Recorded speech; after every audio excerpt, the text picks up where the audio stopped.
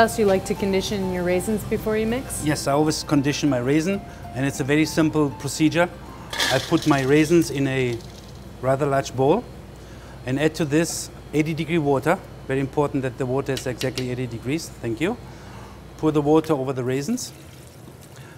And then if you would give it a quick stir, just to make sure that the raisins are equally covered, I leave the raisins in the water for about 3 minutes to make sure that the raisins are fully covered with the water and have an opportunity to absorb the extra moisture. After 3 minutes, I will take out the raisins to ensure that there's no bleeding of the excess sugars.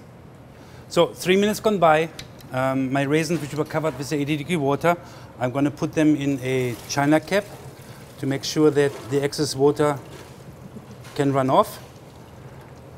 And I let the raisins sit then for about an hour, so the raisins have the opportunity to absorb the extra moisture.